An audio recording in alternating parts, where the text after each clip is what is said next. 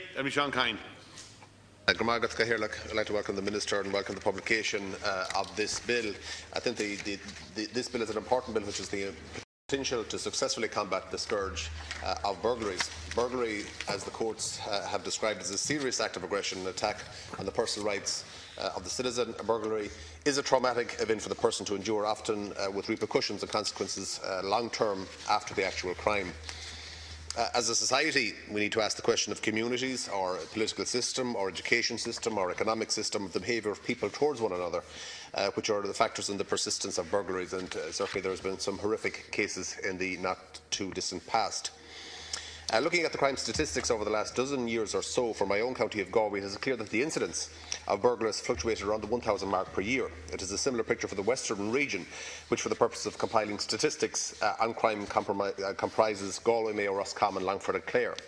Last month, An Garda in Galway noted that the 2015 rate of burglaries is down 7% on the 2014 rate.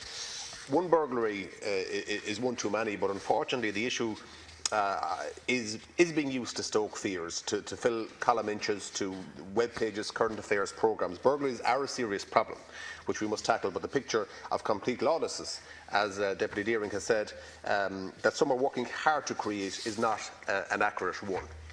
Crime is being tackled with a mix of resources and legislative changes. By the end of this year, for example, the government will have spent over 34 million since 2012 on Garda vehicles. In 2015 alone, the investment is bringing 640 vehicles, new Garda vehicles to communities across the country, with funding also provided for new specialised vehicles to support the frontline Garda responding to crimes including burglaries by highly mobile gangs.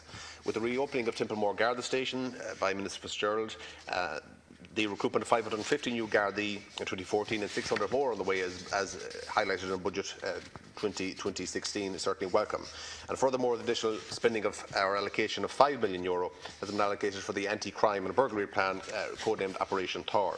And this plan involves the use of high-powered vehicles by the regional armed response units, increased use of checkpoints and additional patrols, with a particular aim of combating highly mobile gangs who are using motorways and national roads for burglaries, and other elements including crime awareness prevention and enhanced support for victims. On top of this very welcome investment, however, are legislative changes which are a necessary component to tackle burglaries. Issues such as bail, the type and length of custodial sentences and legal aid are regularly raised by constituents. They are complex issues which require a thorough examination because of the competing rights of the different people concerned. Legal aid, for example, is important for the fair and transparent administration of justice. That is not to say that there aren't abuses of the system. Rather, it's recognition that the right to legal representation is a crucial one. I have to say, though, it does aggrieve many people that there are multiple repeat offenders who get free legal aid on every occasion. Whether there needs to be a system whereby some monies can be taken from social welfare or whatever for those who are repeating offences and before the courts on a repetitive basis.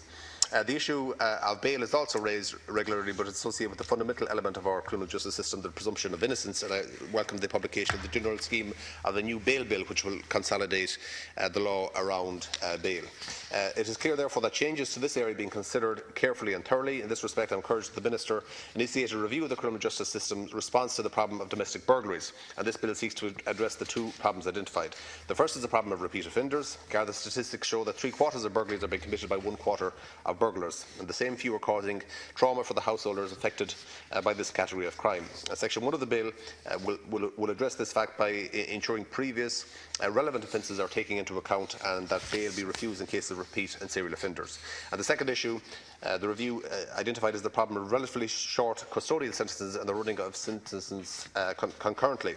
As a result, and to act as a greater deterrent, Section 2 of this bill inserts a new section, Section 54A, into the Criminal Justice Theft and Fraud Offences Act 2001. Under defined conditions, persons committing burglary offences will be given consecutive custodial sentences. And finally, obviously, home is the place where we should feel most safe and secure, and this ideal is held dearly and enshrined in our Constitution. I'm confident that this bill, as well as the extra resources that I highlighted earlier, given to the Gardaí, will reinforce this ideal and support it by reducing the number of burglaries in Galway and other areas across the country. And I'd like to welcome the publication. Thank you, Deputy.